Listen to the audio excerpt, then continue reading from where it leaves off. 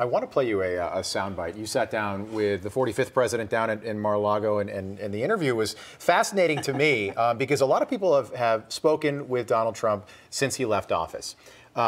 What he said to you, to me personally, is the most definitive rhetoric that, yes, he is, I'd say at least 60-40 going to be a candidate again in 2024. Take a listen.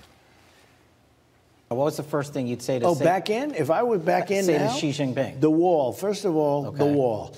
And because he, even for him, you know why? Because when he sees millions of people pouring into our country, he loses respect for our country.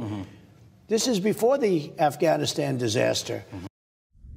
Kash Patel, journalist. Right, there you go. My attempted stab at being you guys. Right. No, you got something out of him I couldn't get. Where is he? We know he's not 100%, but right now it does seem more like he's like, listen, the country's a disaster with Joe Biden. It seems like I think it's 60-40 right now. He's going to run again. Yeah, today. I think you need to up your odds a little bit. Look, I think he's gearing up. I think he knows we have to win the midterms from a Republican standpoint, both in the House and the Senate. That's the immediate goal for the Republican Party. And I think shortly thereafter, you'll literally hear him say what he's going to do. I know I've had some personal conversations with him. Well, we won't get into those, but please let's get. Let's just say that we're going to take a quick break. When we come back, Kash's personal conversations. I think you should be calling the Vegas bookmakers and maybe adjust 60-40. Wow.